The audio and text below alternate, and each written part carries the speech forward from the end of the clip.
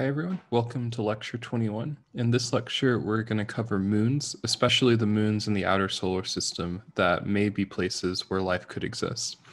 In the first part of this lecture, in this particular video, I'm going to talk about moons, how they form, what they are, and what the general array of moons looks like within our solar system. So, as probably all of you are familiar, a moon is a natural object that orbits a planet. We have a moon, you can see it in the sky. It's one of the larger moons in our solar system, even though Earth is not one of the larger planets in our solar system, which makes it a little bit unusual.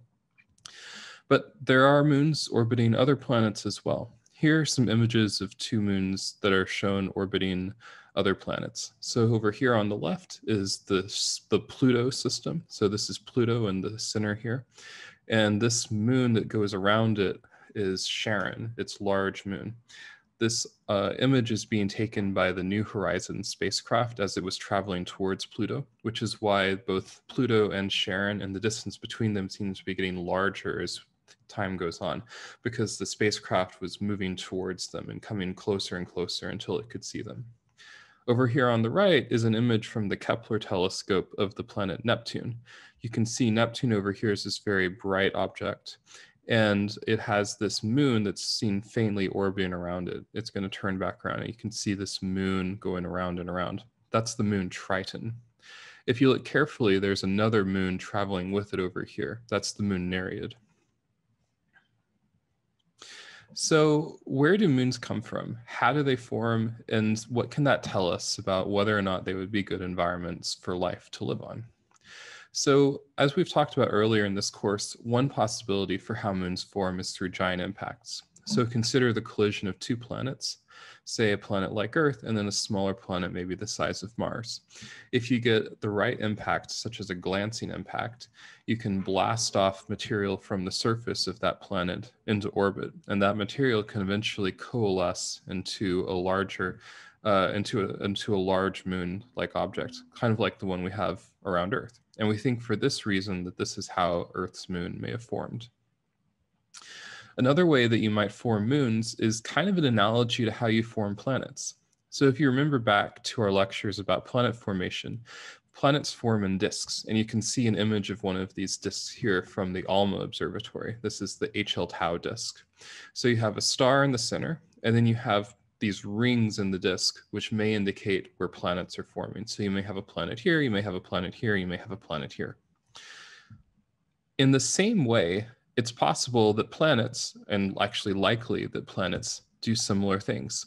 So if you zoom in on one of these planets, you might find that one of these planets has a disk that looks very much like the disks that we see around stars with ALMA.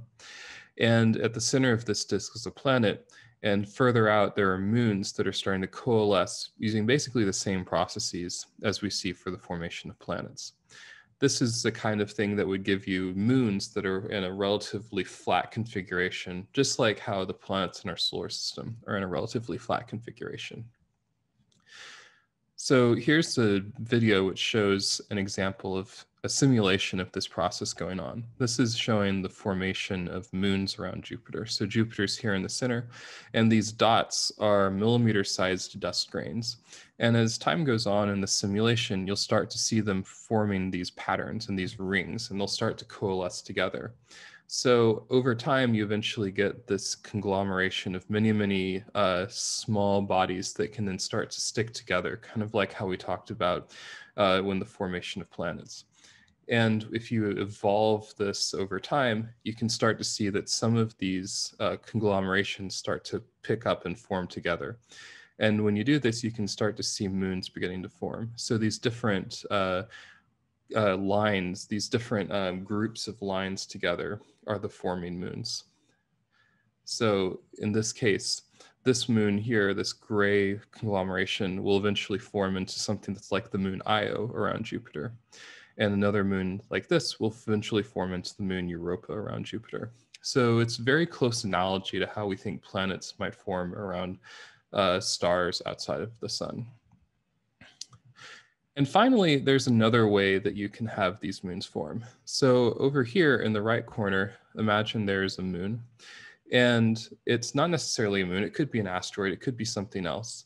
But this moon is not necessarily orbiting the planet yet, but because it wanders too close and interacts gravitationally with the planet, say Jupiter, and other moons around it, it can actually become captured and it can actually start orbiting that planet, even though it didn't start out that way. So as you can see up here, originally it was just kind of moving along through space, as it normally would. But then its gravitational interaction ended up letting it get caught by Jupiter. This is the third way you can form moons. We call this the gravitational capture of moons.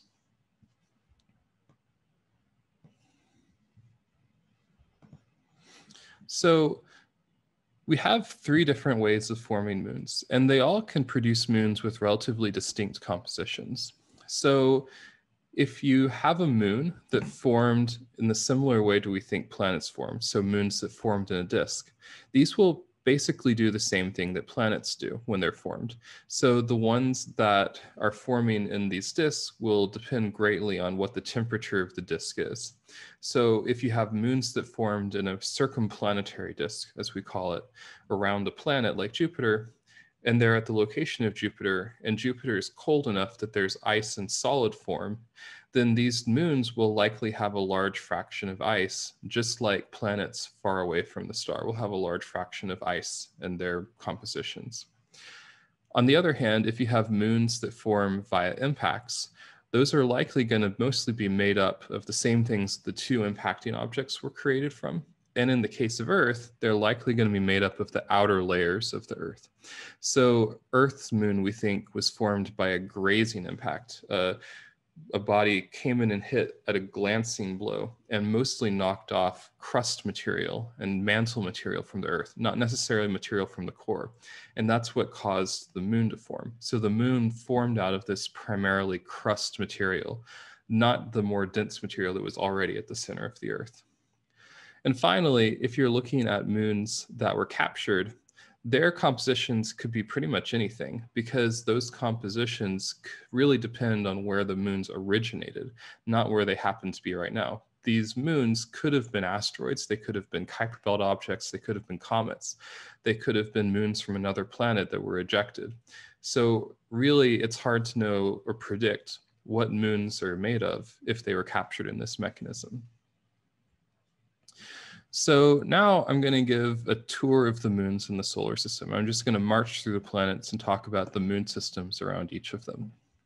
So the inner two planets, Mercury and Venus, neither of them have any moons. The closest moon to the sun in our solar system is our moon, which orbits Earth. We have one relatively big moon. Surprisingly, it's one of the largest moons in the solar system, as I said, even though Earth is not one of the largest planets. So it's the fifth largest moon in the solar system. It's about 27% the size, the physical extent of Earth, but it's only about 1% the mass. And part of the reason it has low mass is just because when you have something that's much smaller in one dimension, if you look for the mass, it's a three-dimensional quantity. So there's a lot more material in a much bigger object than there is a much smaller one. But also it's a little bit less dense. It's made up of more lightweight materials because it doesn't primarily have the iron core material that we have from the Earth. Our moon has no atmosphere, and it has some trace amounts of water on the surface, but otherwise it's pretty barren. And as I mentioned earlier, and as we talked about earlier in this course, Earth's moon likely formed by a giant impact. So moving on to the next planet in our solar system is Mars. Mars has two small moons called Phobos and Deimos. They're very small, they have no atmosphere, and they're likely captured asteroids. And you can tell that they look like asteroids. They're not necessarily shaped like round planets. They're not big enough for their gravitational forces to essentially mold them into spherical objects like the planets and the minor planets in our solar system. In fact, they're so small that if I put them to scale on top of a map of Madison, they're roughly the size of our city. So these are not necessarily big objects at all for comparison with typical other astronomical objects that we think about. So now moving on to the outer solar system is where most of the moons in our system exist. Jupiter has a lot of moons. It has 79 total moons, and 4 really big important ones. These were the first moons discovered by Galileo back in the 1600s. And these are called the Galilean moons, and they're really important. We'll talk more about some of them in detail. Generally, Jupiter has different groups of moons. It has these big, famous Galilean moons that orbit close in. These moons likely formed by accretion in the circumplanetary disk, just in the same way that planets form around stars, which is why they all kind of orbit in the same direction. Then there's another group further out that seem more likely to have been formed by capture, because these moons don't necessarily orbit all in the same direction. So the fact that we see these orderly moons, big orderly moons close into Jupiter, and more randomized scattered moons further out implies that they formed in different ways. So these big moons close in probably have a good bit of water in their compositions, just based on what we know about what's in disks at the distance of Jupiter from the Earth, because Jupiter's far enough that in those disks, water will be in solid form. Moving on to Saturn. Saturn has a large number of moons as well. So far, we know of 82 of them. And I want to note for all of these planets in the outer solar system, while we know of a lot of moons already, almost certainly there are more out there that we just haven't detected yet, because they're far away and relatively small and hard to see with our telescopes. But almost certainly there's more moons around these objects. So Saturn has a similar story. The inner moons are orderly, and they likely form in a disk. It turns out that these moons are orbiting in the same plane as the rings, and probably the rings are due to remnants of moons that were previously destroyed and ground up into the beautiful ring disk structures that we see. But again, as you go further out in Saturn's system, you can see that the outer moons have these orbits that are just scattered and chaotic. It looks like a bird's nest. This is, again, what we expect if these moons were captured asteroids or captured other moons or captured other small bodies from the solar system. Moving on to Uranus. Uranus has 27 moons and almost certainly has more.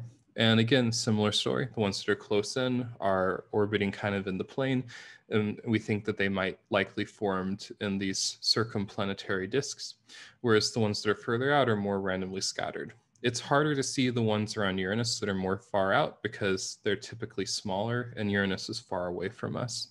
So there's probably more of them out there, probably a system more similar to the ones we see around Jupiter and Saturn. We just haven't been able to look with our telescopes carefully enough to find them.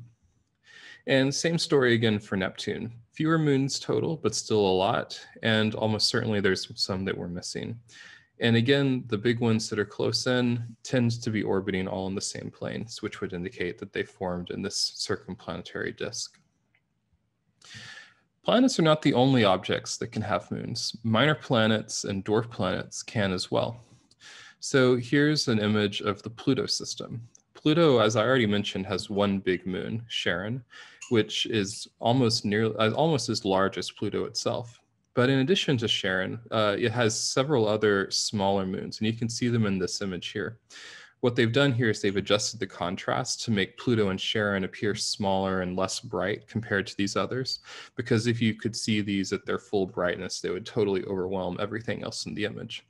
But you can see that there's other moons, in particular Styx, Kerberos, Hydra, and Nix. And again, all of these moons seem to be in some sort of orderly configuration. Pluto is probably small enough that it didn't necessarily have one of these circumplanetary disks. So perhaps there is another way to bring these moons into the configuration that we see them in now. Another dwarf planet called Eris has a moon called Dysnomia, only one of the moons in this system so far, although it's possible there are more that we just haven't found yet.